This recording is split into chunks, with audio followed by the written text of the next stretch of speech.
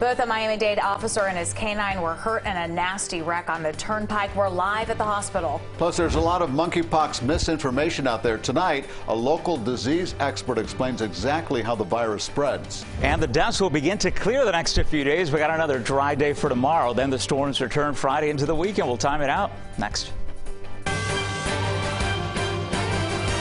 This is CBS 4 News Tonight. A Miami-Dade police officer is recovering in the hospital tonight after being involved in a car crash on the Florida Turnpike. Chopper 4 over the scene. It shows the extensive damage left behind.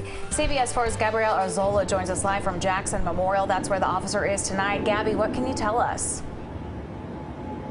That's right. Well, it was a very scary moment. A veteran detective got into a horrific crash, and the result is nothing short of terrifying.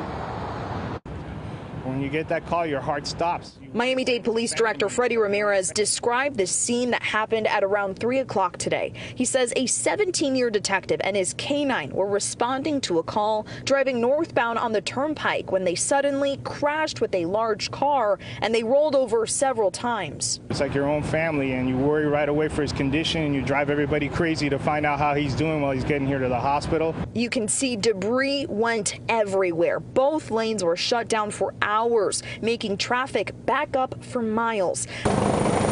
Now the detective was taken to Ryder Trauma, and his dog, named Fox, was treated as well. Today, dozens of officers showed up to support their fellow teammate, many staying for hours until they received the good news that both the detective and his pup are expected to be okay. He's conscious, alert, and in good spirits.